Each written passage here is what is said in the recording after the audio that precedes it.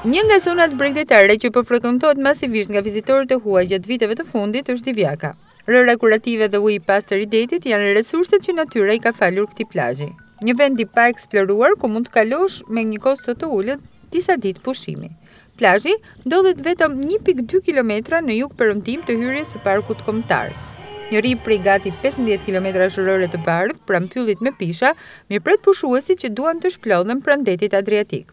Divjakë Zelo, drejtuesi ndërmarrjes së shërbimeve publike pranë bashkisë Divjak, thot për mikrofonin e Adrianet se aktualisht po punohet në zonën e rërës, ndërsa është bërë edhe dezinfektimi të gjithë sipërfaqes.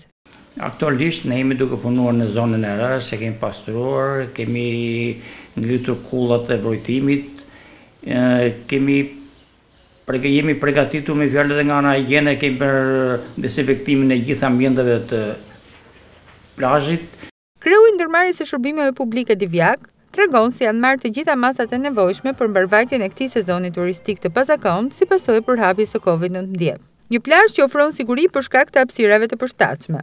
Divjaka ka hapësira të duhura për këtë rast të Covidit, që më të sigurt se në Divjakë nuk mund të jenë në asnjë tjetër, sepse hapësira është shumë e madhe dhe më mirë nuk ka ku të vënë me fjalë për pushimet për sigurinë e tyre.